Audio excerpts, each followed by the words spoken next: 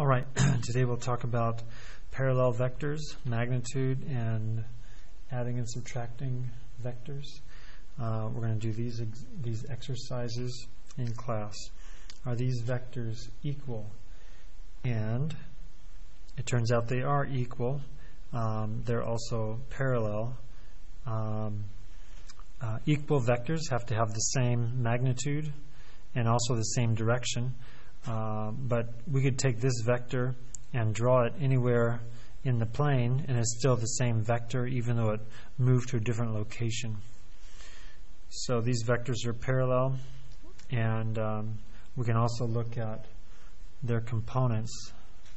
Vector D is over 2 up 1, and vector E is also over 2 up 1. So we can see that they are equal. Before we do the next problem, let's talk about a little bit of what we did yesterday. How can we get from A to C, the vector from A to C? There's a lot of different ways to get from A to C. So if starting at A, we could go AD plus DC.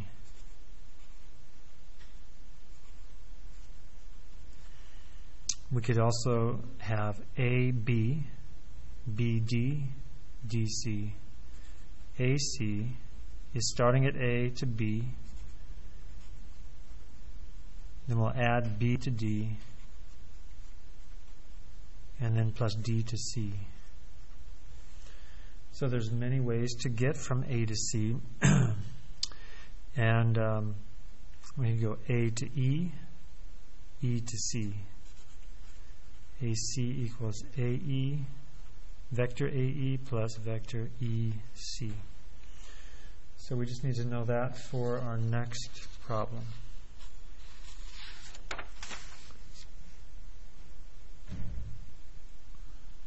Okay, we have points.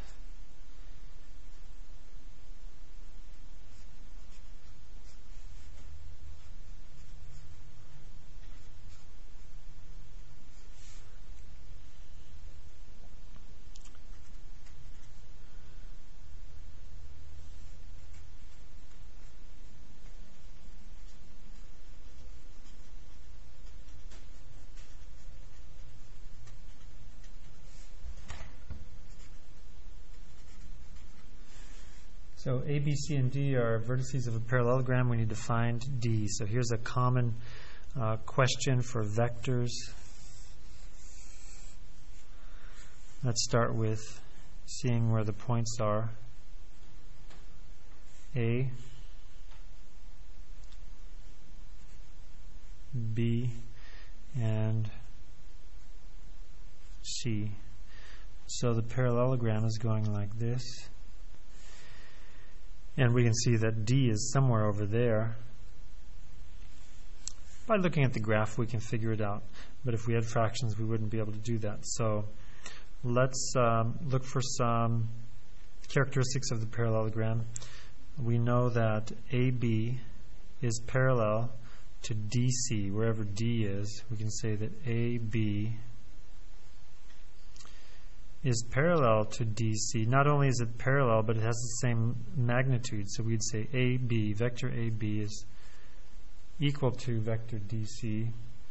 And then we also have BC is equal to AD.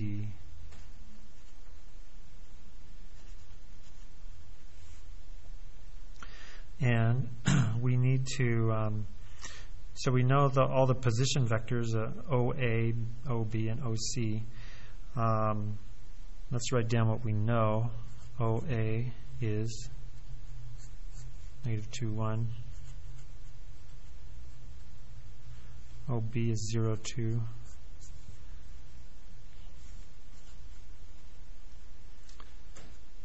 We need to make an equation that uses these vectors so that we can calculate the vector OD. We need to find vector OD, which would tell us the coordinates of point D. So let's look at some observations. we know that OD is equal to OA plus AD. And we saw this yesterday. If we go O to A and A to D, it's the same as going O to D. If we add them together, we get that vector. We're trying to find OD, so let's look at some of the ways we could represent that. We could go from O to D. We could also do OC plus CD. OD, OC plus CD. Since we want to find OD, we're going to use one of these. There are other observations we can make, but we just want to get from O to D. That's our goal. So let's use this one.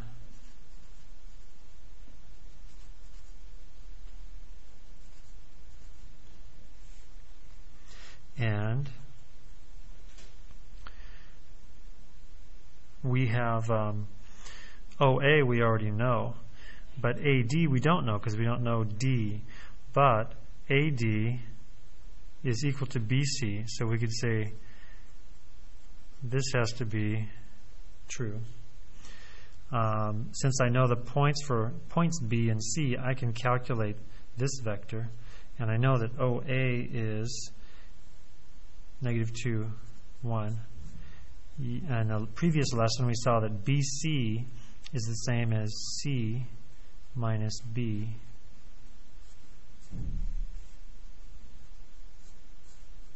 C, 1, -2, minus B, 0, 2.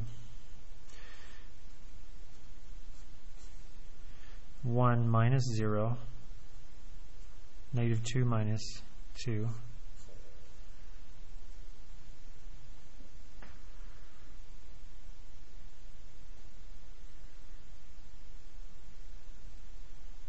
And we'll get -1, -3 for OD. So that means that point D is -1, -3.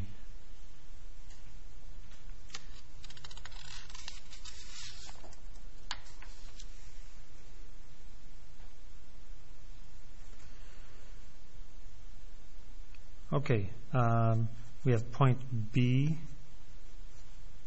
C, and D are points on a parallelogram. Find A. Same question, different points. Pause the video and try that one.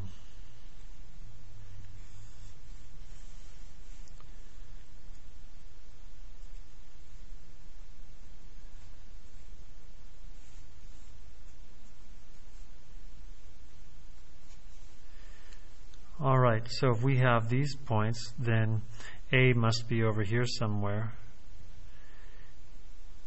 And let's just follow the same format as before. We know that C is 3, 1, D is -2, 2, and B is 1, -1.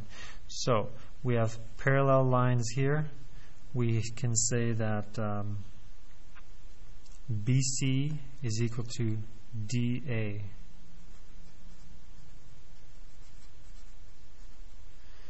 And we can say that DB is equal to AC.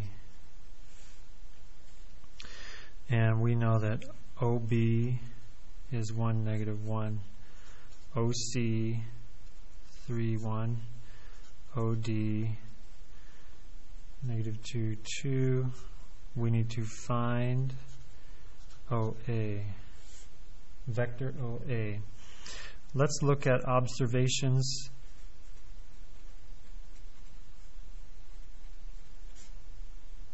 that might help us find OA. So I can look at OA, and to get from O to A, I could go OD plus DA.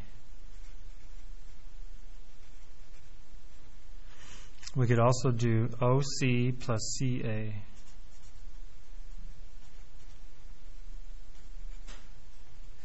And it doesn't matter which one we use. Let's just use the first one. So we have OA, OD plus DA. And we don't know A, so this is the one that we'll have to substitute for. We do know OD and DA. So up here, DA is the same as BC.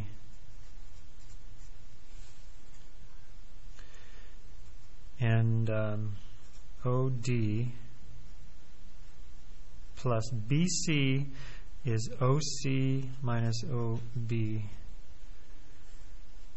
This is OD. OD is negative 2, 2. OC is 3, 1.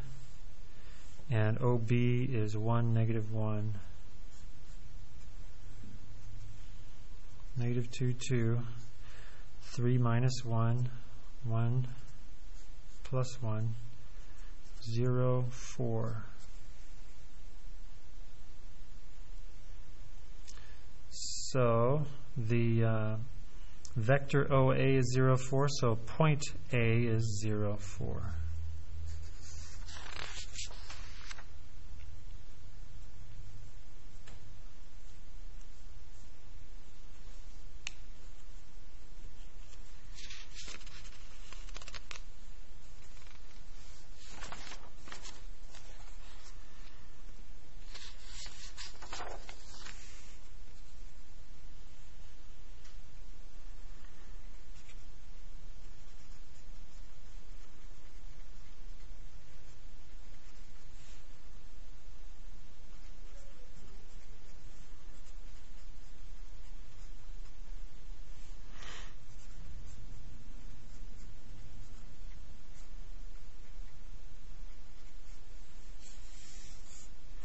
All right, magnitude is just the length of the vector.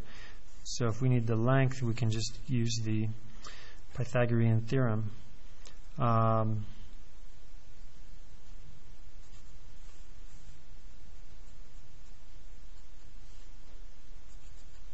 with a vector from A to B, we want to find its length or magnitude.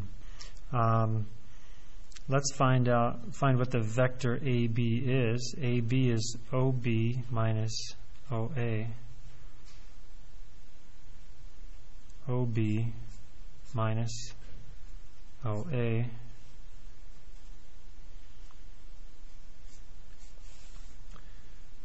Okay, we could find a magnitude by using the Pythagorean theorem. And we see that this is 1, 2, 3, 4. So this side is 4. And then we have 1, 2, 3, 4, 5, 6. That side is 6. We can do the Pythagorean theorem with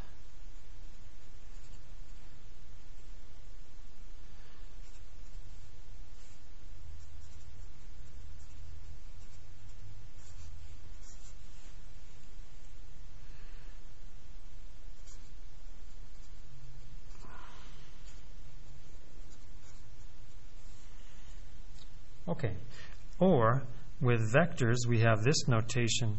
The magnitude of AB is written like this.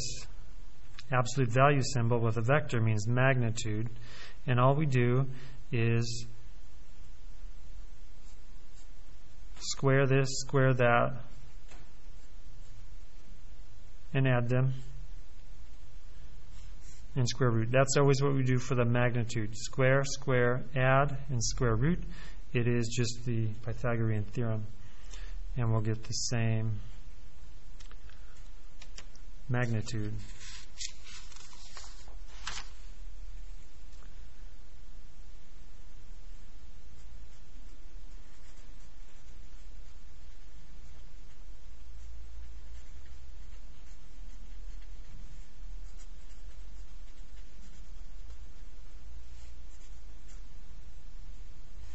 Okay, A is negative 3, 4. B is 2, negative 1. And pause the video and try to find the magnitude. AB is B minus A.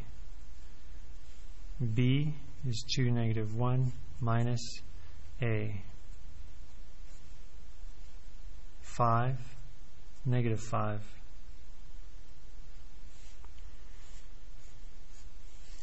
The magnitude of AB is 5 squared plus negative 5 squared, square root, and we get radical 50 or 5 radical 2.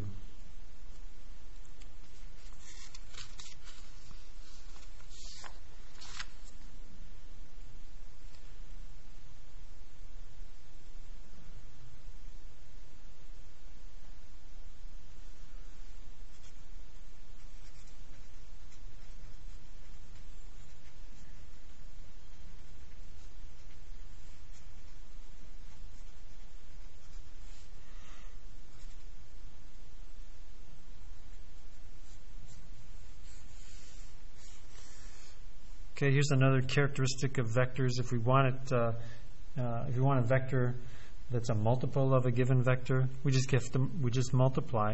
It doesn't matter what direction it's going, and we'll just do this once.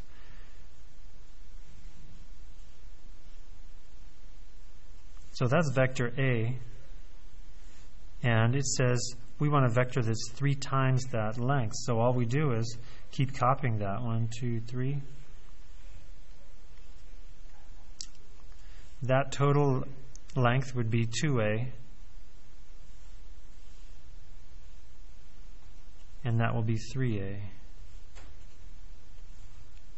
So 3A is going to be 3 times the vector A, which is 9, negative 3. We can see that there are 9, negative 3 would be 3A.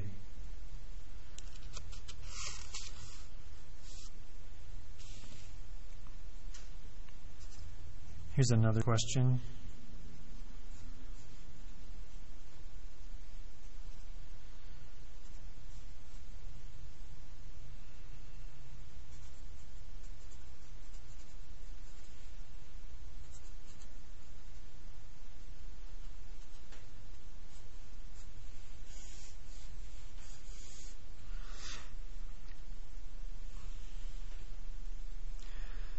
All right, so we have to substitute the vector for A, for B, do this arithmetic, and then find the magnitude.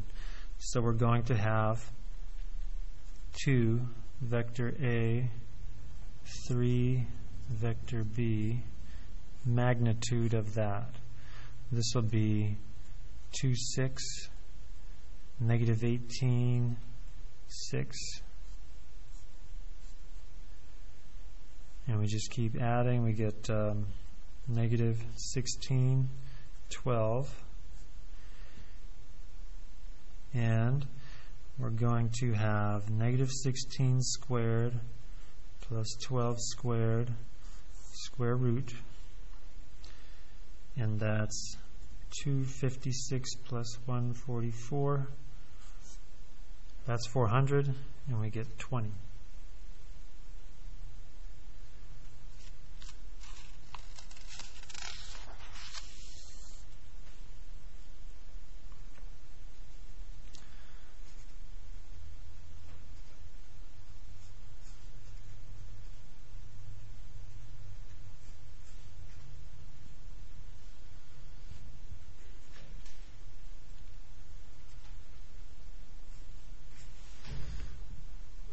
I don't need the parentheses there. It's okay if you have them though. And then find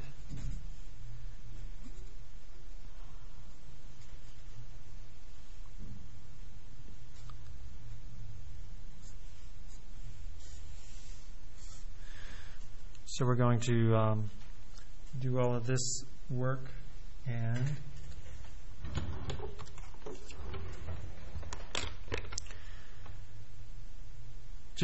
this is just a different notation. Normally we wouldn't switch the order. Sometimes the questions not the order, the notation. So sometimes questions will give you a mixture of notation just to see if you know what it means. So pause the video and try this one.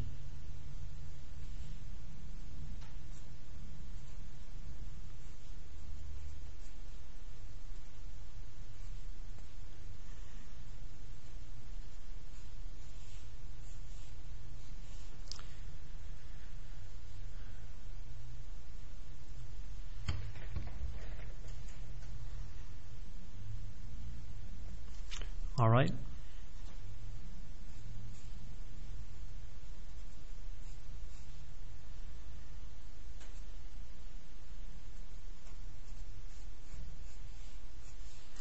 We just add all the horizontal components, 14 plus 10, and we get a 21 minus 2, 19, plus 3, plus 4, 23.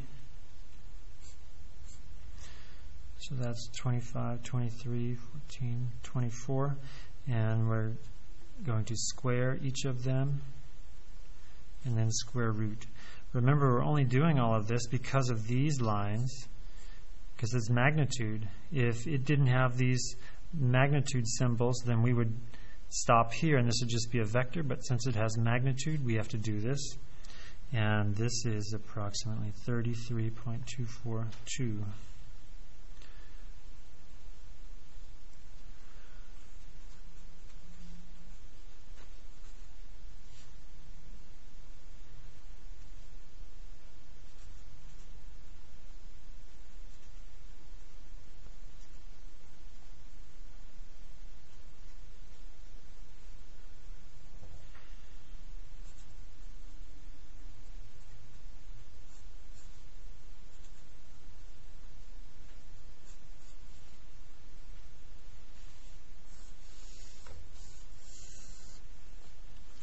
Here's another type of question, testing our understanding of the notation.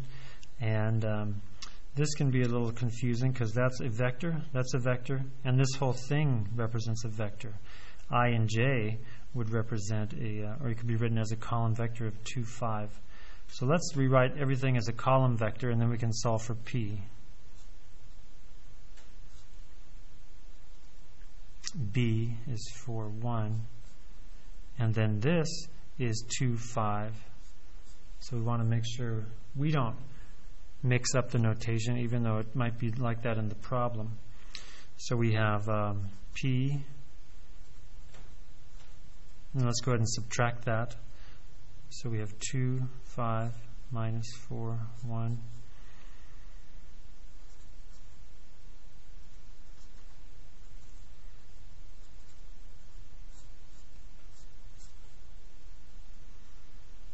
And we need to choose P so that 2P is negative 2.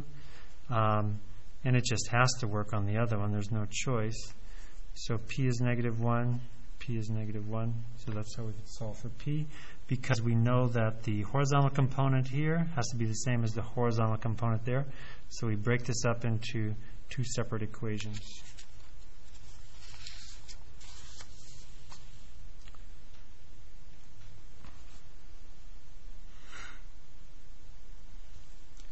All right, and we're going to stop there.